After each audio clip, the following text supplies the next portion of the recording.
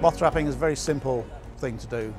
A trap like this, which is quite sophisticated, but you don't need anything as ornate or as elaborate as this. Just a box or some egg cartons with a light out at night in your garden, and the moths will be attracted to it. Here we've got a selection of the moths that were trapped overnight in the Museum Wildlife Garden. Here we have a species called Agrotis exclamationis, which is the heart and dart in its vernacular name.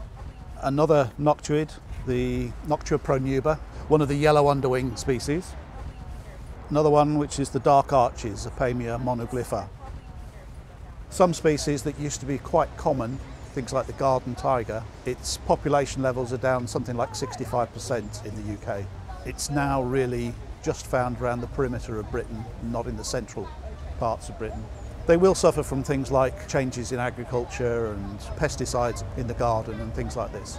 The general public can do a lot to help growing native species of plants in gardens, or having a little corner set aside where things can survive, stopping the use of pesticides and things like that in the garden. All these sort of things can help.